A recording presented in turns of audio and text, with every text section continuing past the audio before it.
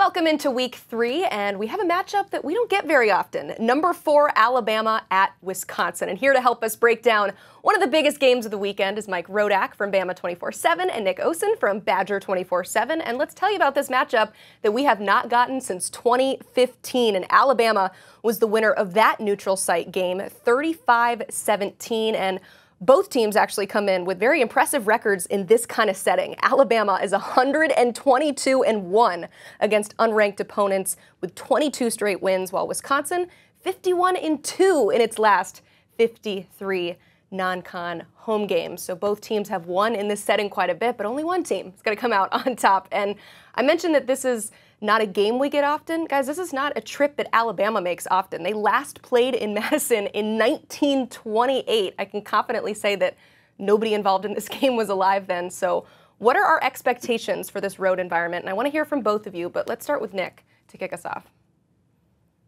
Absolutely, Emily. This should be one of the best environments that we've really seen at Camp Randall in a long time. Like you mentioned, it's a matchup specifically that we don't get to see often. It's an SEC school coming up here. It's Bama, one of the biggest brands. And, I can tell you firsthand, fans around here in Madison, throughout the state, really just throughout the Midwest, are really pumped for this one. I made a quick recent stop to my hometown recently, just about a week or two ago. People were already buzzing about this one. I think when you add on, kickoff pregame show, it's early, but the weather's been perfect in Madison recently. Just kind of the excitement about the team. Maybe the team hasn't hit its stride quite yet. So an opportunity to do that, really reach its ceiling. They're selling alcohol now at Camp Randall. So I think the students here in Madison and really the general population are going to be buzzing for this one this weekend.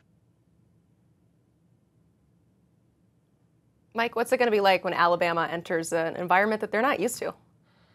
Yeah, I mean, it's certainly different. Obviously, it's going north for Alabama. There are a decent amount of players on Alabama that have transferred in. And so you have players that have experience playing in Wisconsin. The tight end, C.J. Dupree, was at Maryland. He played there a couple years ago. And, there's a lot of coaches as well, with this coaching staff being new that have come from schools like Michigan State, Purdue. Kalen Deboer himself is an upper Midwestern guy. So I think there's a certain element of familiarity that, it's not also going to be a weather game either. So it's not like the coaches have to stand in front of players and say it's going to be 30 degrees outside and, you have to worry about that. It's going to be pretty normal weather.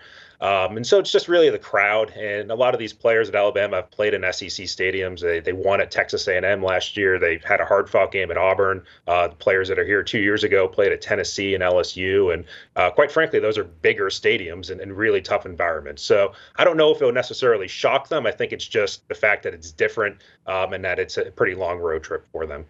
It's a very good point. We can't just put a blanket statement over a team saying they haven't been when there's so many transfers and new people on staff. Chances are that one of those players has been to this Camp Randall Stadium at some point.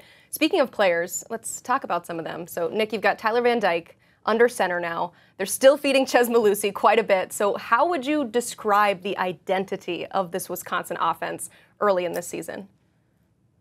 Yeah, Emily, I think really you're spot on when you mentioned Chez Mellusi and the run game. Now, quite honestly, I don't think that this offense has necessarily found their exact identity, and I say that in a positive light. Their first two opponents have been Western Michigan and South Dakota at home. So a couple teams that a little more methodical, a little more run game, slow-paced, much slower than you're going to see against an Alabama, a USC, some of these teams in the future. So while I think that Wisconsin's going to work this week towards opening things up and kind of demonstrating that run-pass game, Van Dyke has had some opportunities, but really early on it's been heavily run-focused, a little bit slower-paced, more methodical. I think you've seen some good things from Mellusi. I'll mention Tawee Walker, the Oklahoma running back transfer. Cade Yakimelli is kind of one of these budding stars to look out for, redshirt sophomore running back. So the RBs have been very focused and oriented so far. But I think you're going to see more of the wideouts like Will Pauling, Bryson Green, and like you mentioned, Tyler Van Dyke at QB really open things up against an offense and defense that the Tide possess from the SEC. Yeah, that's kind of what we have been waiting for from this Wisconsin offense. Mike, no box score scouting here at 24/7 Sports. We watched that Alabama game. What issues did USF potentially expose last week that need to be addressed this Saturday?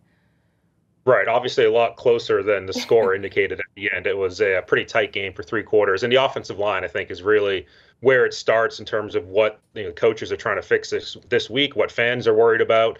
That was a big problem. There was 3 holding penalties on the right tackle, Wilkin Formby. There was multiple penalties on the left guard, multiple penalties on the left tackle, and Jalen Milroe was sacked 3 times for 36 yards. So there was some issues. And you add in the running game.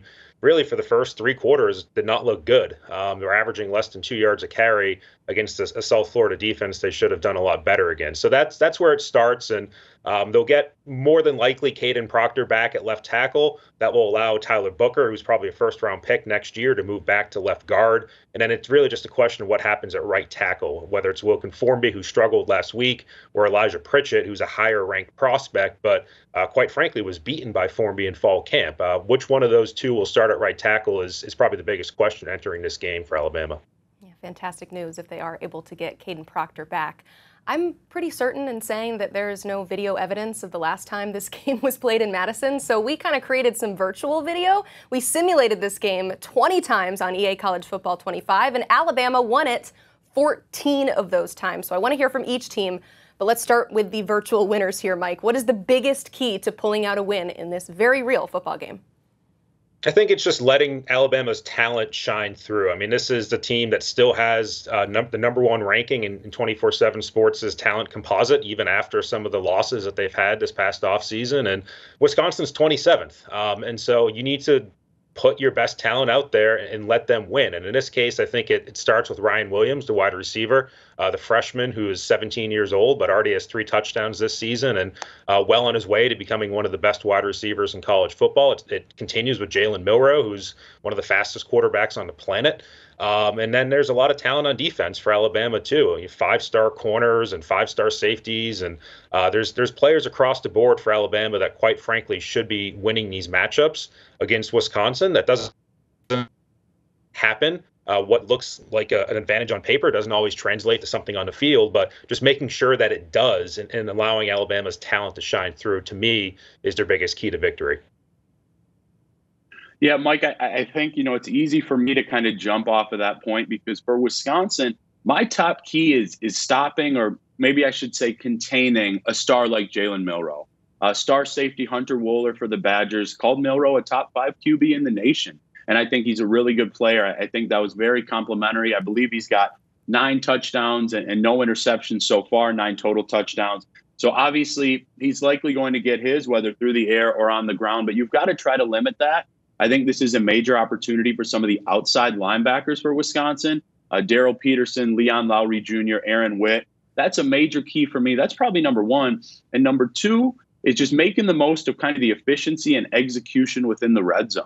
I think that Wisconsin's actually moved the ball pretty well, fairly well so far this season. And again, I mentioned, I think they've still held some things back. So once you get inside that 15 in those 3 into 6 or 7, I think is going to be paramount against the Kalen Deboer-led offense that, as we know, has the talent like Mike mentioned and can score very, very quickly, Ken the Tide. Use that talent. Don't let that talent get used. We'll see what gives on Saturday. Thank you both so much for that breakdown. You can keep it locked in to Bama 24/7 for all things Alabama football and Badger 24/7 for everything you need to know about Wisconsin. These 2 writers you just heard from and their entire crew will have you covered all season long.